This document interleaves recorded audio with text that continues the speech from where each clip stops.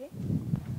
Hello, welcome to the DebConf13 in your city with Gunnar Wolf, Moray Allan, and Holger Levsen. Thank you.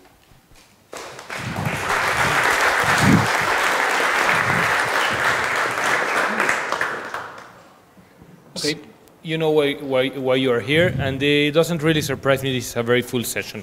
Now, we have many possible bidders. We're very happy because when the camp started, we didn't have any real bids. This time, I think we have 9. So we should all try to hurry up and get all of the bids below 5 minutes. So, 5 minutes is fine, not below 5 minutes. And if you do 6 minutes, please talk slowly and take your time. I know of 3 bids actually, so it's not that. Or 4. There are 4. We have slides for 4 bids actually. Yeah. So randomly, we decided to start with Vienna. So somebody from the Vienna team, please grab the microphone and. What is it? XPDF minus full screen. Which was Vienna? This one was Vienna. Yes, I would like to present the bid for Vienna. We already have a DeVienna logo for quite a while, which is the skyline for Vienna. Just a few pictures for which Vienna is known. Please go ahead. The big wheel is one of the main Viennese attractions. The St. Stephen's Cathedral is also quite well known. Vienna is a big city, well-known tourist city. These are the people that potentially are involved within the core local team. You might know most of us. We have been all more or less involved in different organizations of events. Please go ahead. A rough estimate about the city, 1.7 million inhabitants. Accessibility is no issue at all. All the public transports are accessible for handicapped peoples. Vienna has a big part of the United Nations, so English is very well known within this city. Yes, the only problem might be for people which are smokers, because in restaurants nowadays there is special designated areas for non-smokers, and in public building smoking is not permitted anymore. It's no problem to get to Vienna at all. The Vienna airport is really close. It's not one of the cheapest airports, I have to admit, but there are cheap airports all around with great connections through either trains or buses. So the connection thing is not an issue. About visa, we are part of the Schengen, and it's the same for almost any country in Europe, so no problem on these areas. Because it's also a big city, there's no problem with being able to get any hardware stuff that is needed last minute, or replacements or things like that. We haven't contacted any venue yet, but when we think about DebConf in the usually summertime, July, August, universities are mostly empty. Student dorms are mostly empty.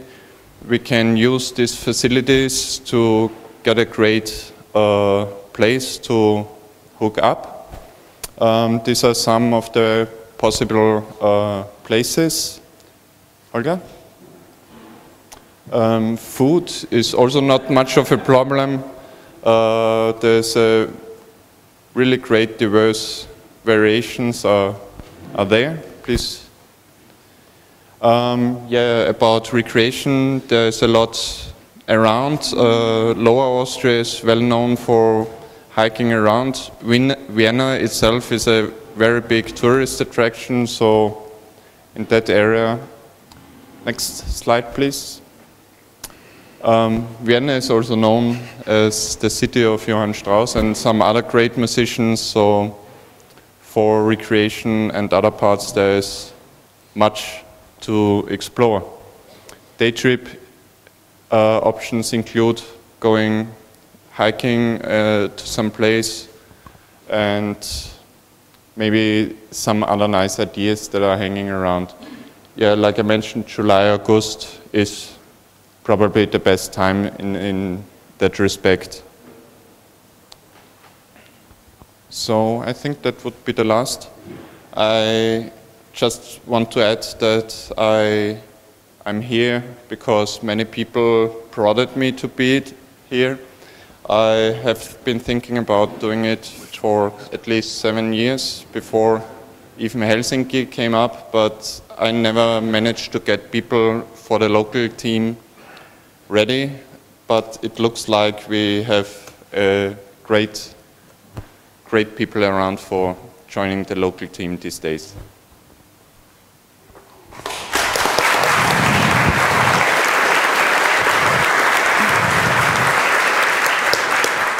Thank you, Rhonda. The next is Aigas, who will present the Latvia bit with Riga. With which video?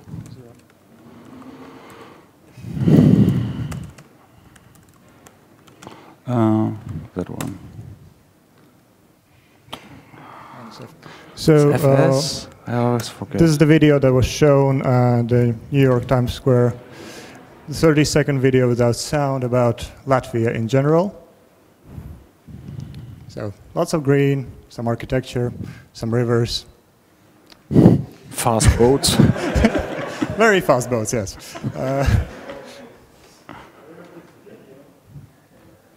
Well, it had to fit in 30 seconds. So that is Latvia. You saw on the map where it is on the very beginning. Now we're going with the, yes, right there. Next video or? Now the images. 01. And now? Right. So Riga is a multi-faceted city that I want to have the DebConf in. So it has more than 800 years old. It has lots of small streets in the middle and wonderful architecture that has been both very old and just restored stuff, and very old buildings that have completely been from the 16th there. But then there is lots of modern touristy stuff as well. So the center of the Riga is quite a tourist attraction in the nowadays. And then, of course, there's Soviet-era buildings, starting from the simple blocks of apartments that people live in, actually, in the suburbs of the city. And like the market, with huge pavilions. And lots of green around the city, lots of parks. The city is quite compact. And now we're looking from the center of the city, and there's across the bridge we see one of the primary locations, and here we're looking back to the main cityscape. We have quite good infrastructure in Latvia. So just recently there was a report about average measured internet speeds, and Latvia came number 7th in the world, just beating out Switzerland.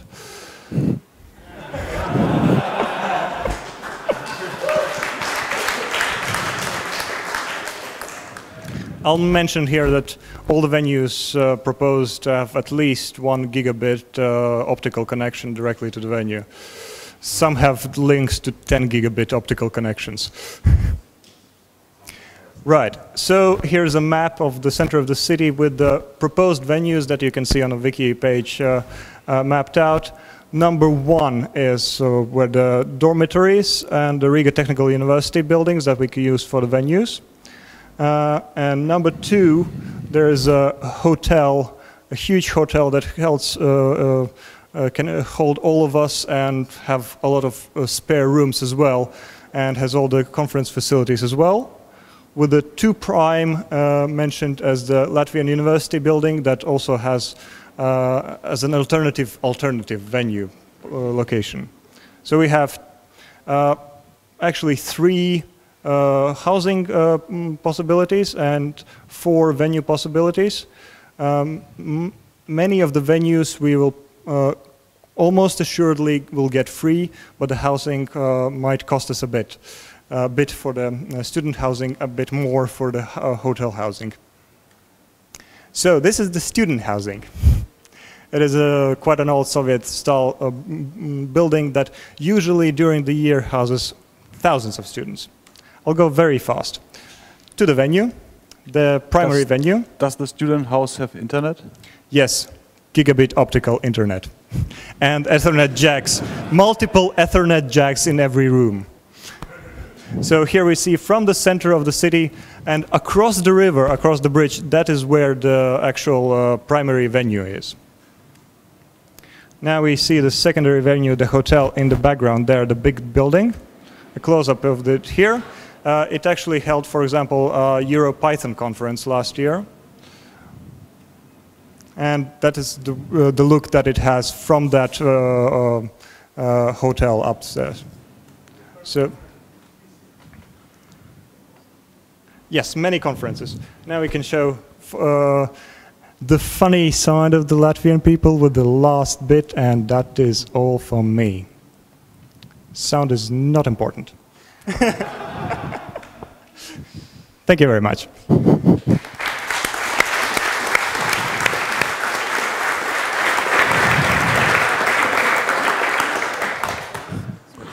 So for all people who are not aware of this, today we just present some bits. If you still want to do bits later, you're welcome to do so.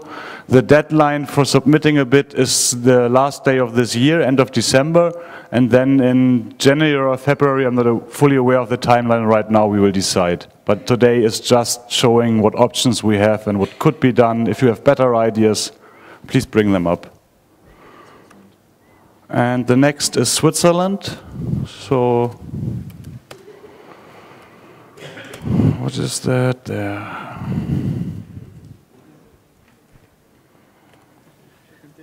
So, we are Switzerland, by the way, in case.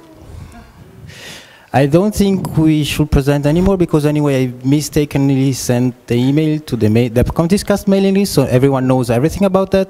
This is Switzerland. And, well, there's more, sorry? It's very nice, you can camp around over there. There's Ethernet.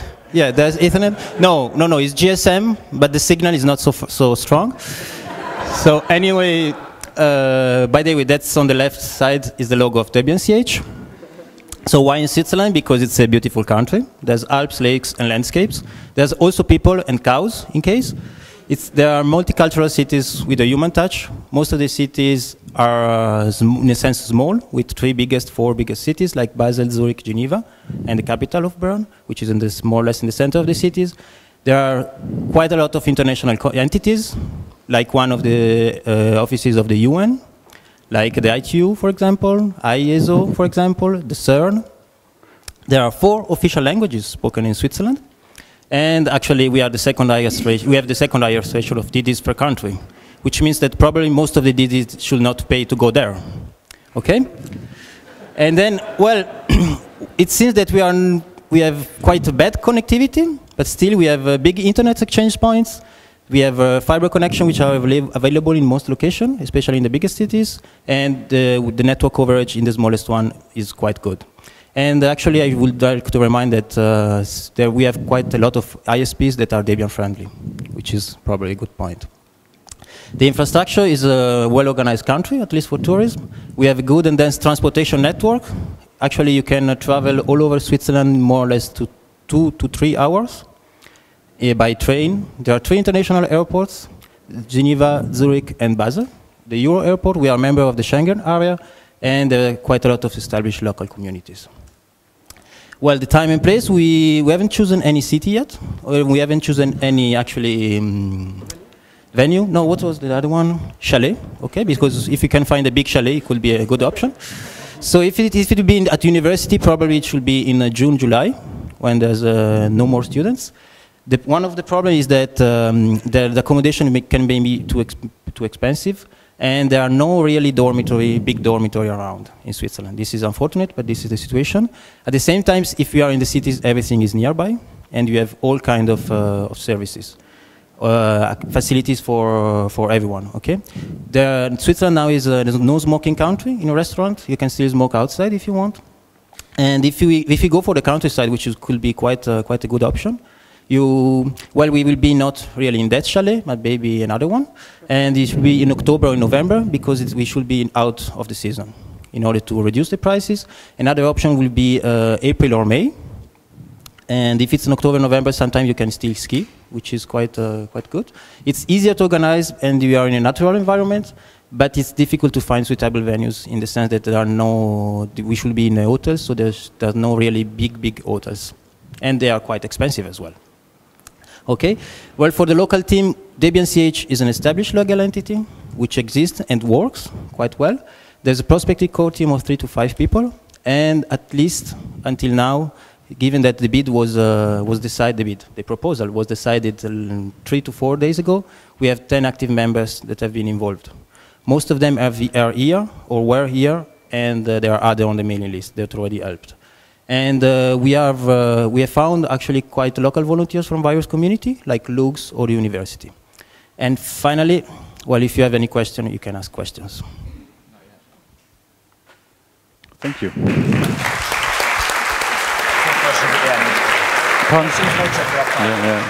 Well.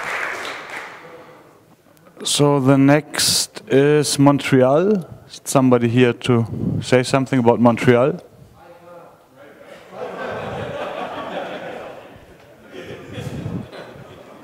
Okay, then. Show the wiki page in, please. Just reload the page. Reload the page.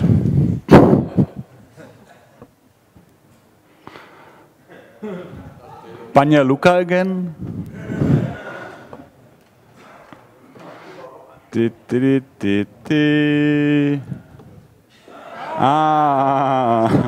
Ooh. So in Istanbul, somebody. Well, yeah.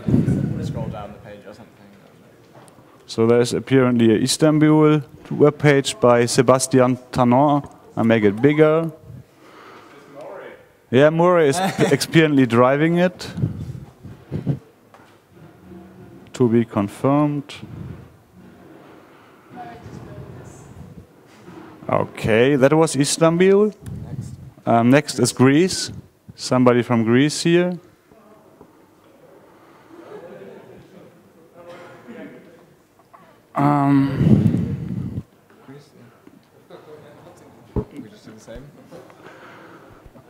So there's a Greek look which is apparently claiming to organize this. All members of the Greek look are willing to give their support, all 60. Location is some hotel. I'll still make it bigger, but it's... Go to the wiki yourself. Greece has some airports. Science facilities. I'm not really prepared to propose this. Next is United Kingdom. Someone here? Neil?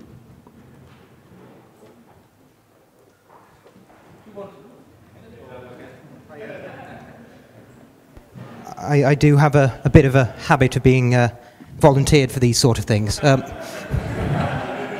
Instead of some slides or a video, I thought I'd talk to you about where this idea came from. We I think it was, indeed, yes. At this DebConf, I presume we were sat in the bar or something, and someone realised that on the Friday the 16th of August in 2012, it's Debian's 13th of August, it's Debian's birthday. It's 20th birthday. And Steve was regaling us with tales that when he was at Churchill College, on one corridor he could find something like the X maintainer, the toolchain maintainer, and the kernel maintainer, all in one place. And we thought how great it would be to be able to return there and live back a little bit of that history. And we thought, oh, well, no, we've done one recently. And I thought they were absolutely crazy because I still remember DebConf13 and how much work was involved with that. Everything from people turning up at the border without tickets or knowing where they were going to stay, apart from, I'm going to Edinburgh. But then we thought, no, that's fine, because we know how much work is involved, and there is a lot of work. We've currently got about 22 people, I think, signed up, and we know half of them will drop out and not end up doing work, but that still ends up with a good 10 that are interested. And we thought, why Cambridge? Why Churchill? Well, apart from the history, it's fairly ideal. You've got all the lectures and all the hack labs and all the accommodation all on one site. It's one of the colleges which has a mini campus in the middle of Cambridge. And Cambridge itself is very well connected in terms of say, airports. It's got Heathrow, busiest airport in Europe, which is about 2 hours away or so on the train and tube. It's got Gatwick, which is fairly nearby, and we have Stansted, which is about half an hour on the train from the centre of Cambridge. Phil? Lots of people on the local team. Yes? Should I make it bigger? It was bigger. Yeah. Oh, they're talking to him. Okay, that's fine. Was everybody asked to be on this list? Yes. Well, unless you've seen your name and you're saying no, then yes. I've been told that they've all agreed with this. I've been told that they certainly all agree with it. Of course, and obviously you have the infrastructure in the UK. Multiple gig network connections with Janet, similar to we're having in Edinburgh, as long as Martin Kraft, if he's around, doesn't try and plug network cables into themselves again and everything goes up. But then everything is incredibly accessible. We recently have the Disability Discrimination Act and the Equalities Act, which puts a requirement on all organisations to make sure everything is accessible. Oh, I see. Phil didn't put that there. Okay. Yeah, we took you for granted.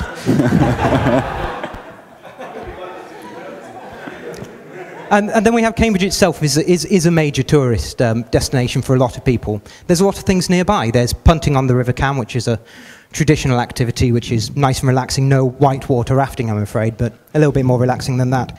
And nearby you have a couple of major museums. You have Bletchley Park, which was a major code-breaking operation, and Alan Turing was, of course, employed there. You also have Duxford Air Museum, which has a wonderful collection of airports and everything to do with avionics. That's just around the corner. So there's plenty of options for things to do. So we thought it would be, so in sort of summary, we decided it would be great to basically either go back to Cambridge, Churchill College, or if that doesn't work out, there's plenty of other places around that we can look. We certainly don't underestimate the amount of work that's involved, but we do have a very experienced team. We've done this before. We know the pitfalls. We can make sure people actually get to the venue, and in fact we send them to a small island off the coast of Scotland, and somehow everyone got back in time. I'm not entirely sure. I think we still hold the record for most number of tickets bought in a train station at Edinburgh Station. And also it's being in the UK, again, in England this time, it has excellent connections, and I think that the local team, if you've met any of the UK people, might just be mad enough to actually give it another go. So thank you very much for listening, everyone.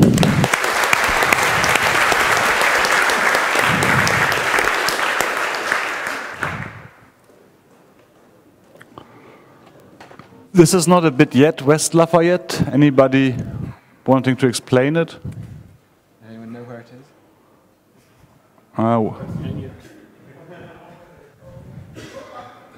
No, Well, this was the first bid that appeared. It was suggested by what? Oh. Sorry?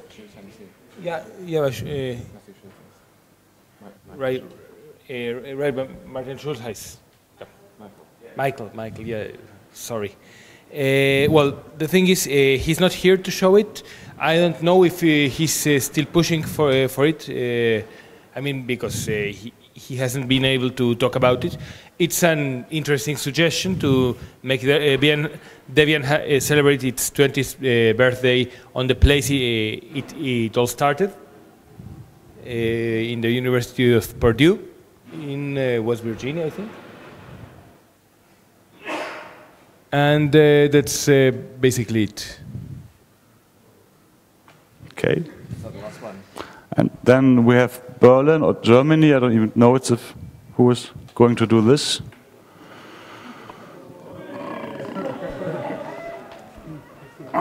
Which one is it? Germany, Berlin. This is a microphone. Okay. Well, thanks for showing up. And I'm here to present you the bit for Germany. As you might remember, we already tried to get DebConf in 2011. Well, obviously this didn't work out as we hoped for. So I'm here again to show you, this time, the bit for Berlin. Next slide, please. I don't think I need to say a lot about Berlin. It's one of the greatest cities in the world. Probably only beaten by Banja Luka and maybe New York. It has an international airport which is currently expanded, and I've been told very thoroughly that it will be finished by 2013. It's also in Germany, in the Schengen area, so everyone who has already a visa for the Schengen area shouldn't have any problems to attend. And it has very, very good accessibility. It has been law in Germany for quite some time. In Berlin, it goes in a lot of details, including some kind of interactive maps, web maps of Berlin, showing elevators which are currently broken, so that you can evade them. And well, there's an excellent infrastructure regarding public transport and networking. Next one, please. We have a quite strong local team in Berlin which organizes the Linux Tag in Berlin. I'm sure you've heard of that before. Last year we had also a mini DebConf and lots of smaller events, including several bug squashing parties. As venue, we have 3 big universities in Berlin. One, the Humboldt University, had made us a very generous offer for the last time we did the bid. We think we will have a similar generous offer again for this bid. And well, I've been told some of you are going to the Desktop Summit next week or next week's, which is held at the Humboldt University. So you can take a look at the proposed venue yourself. Well, Germany is also famous for its political support of open source and free software, ranging from politicians, institutions, and important employees of institutions. We've already been in contact with some of them, and they showed signs of support, but well, it's an early stage of the bid. Well, we have also some other FLOSS communities active in Berlin, which are not yet necessarily involved in Debian, but are familiar with free software, with how a community works. So it might be a good idea to reach out also to them and, well, expand the Debian community to them. And, well, it's not only Berlin. Entire Germany is filled with Debian developers. You probably can ask Bubul for the latest numbers of Debian DDs. And it's not only DDs, it's also a big community of users, contributors, and otherwise involved. Next slide, please. Oh, I'm sorry. Well, one thing I'd like to mention, which I forgot at the slide I was supposed to tell, is that we've also already contacted some sponsors. Some of you might have already seen this. It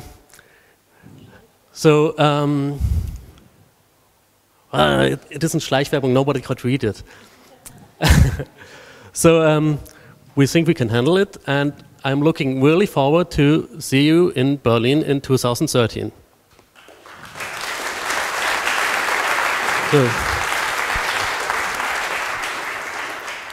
So there are 154 active DDs in Germany. Thanks. Any other questions?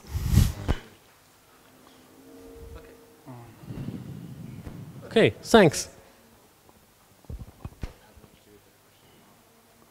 So, are there any questions about those bits which don't turn out into a long discussion? We'll have months on the mailing list and on IRC, so... No, really, this session is mostly about well, an opportunity for the leaders to show their offers to the community, as at large as it can fit in this room. If you have any general questions to any of them, now is the right moment. Of course, again, this is not the final list. We do expect them to be as bold as Thiago and withdraw when it's still time.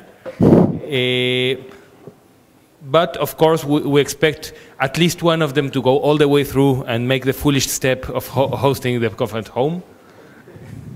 So please, any questions?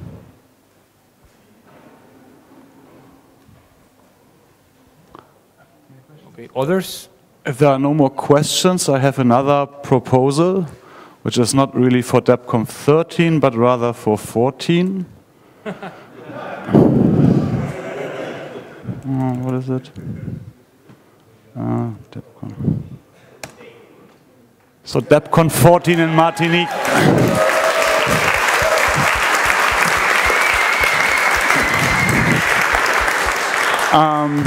Yeah, it's located nicely between Venezuela and Cuba, but it's France, so it's the European Union. And seriously, it's basically done. There will be no shoes.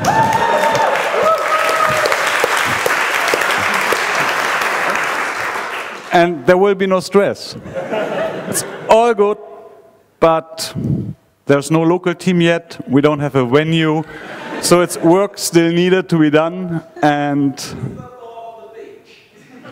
pardon? I think there are many bars on the beach. And so it's not yet done, but it's...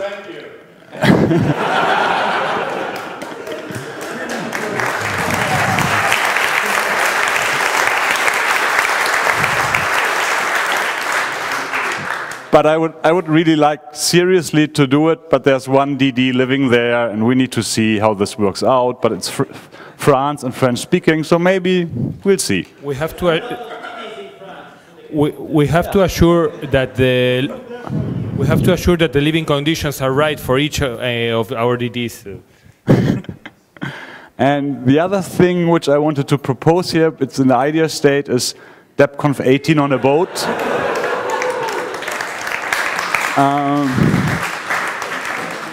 It will probably a rather smaller boat because the previous boat holds 3,000 or 4,000 people, and this I think is for 400 people or something.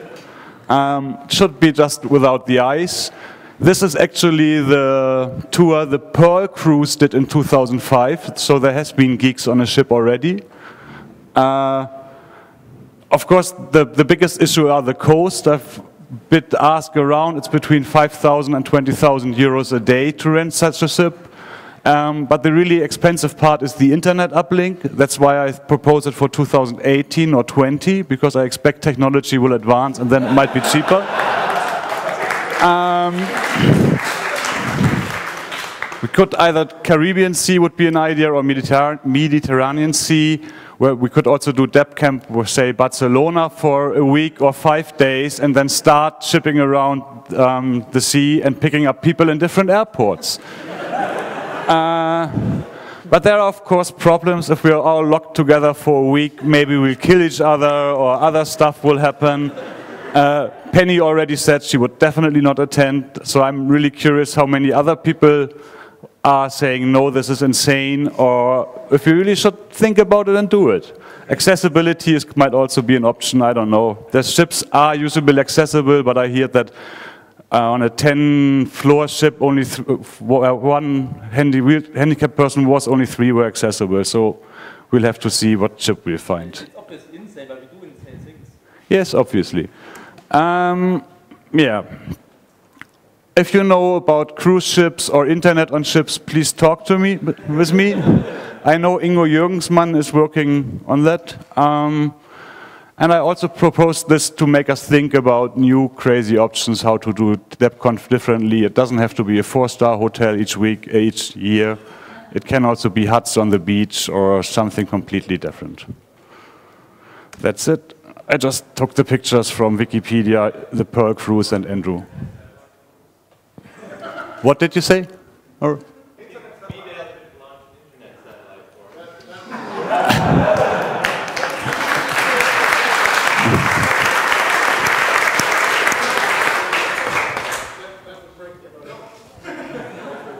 BDA should launch the internet uplink.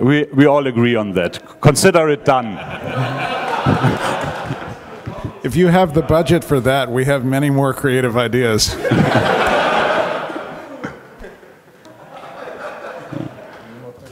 Any more questions? Any volunteers for 14 or 18? Yeah, maybe. Okay, then let's close this here. Thank you all to all the BITS teams. I look forward what will happen in 2 years.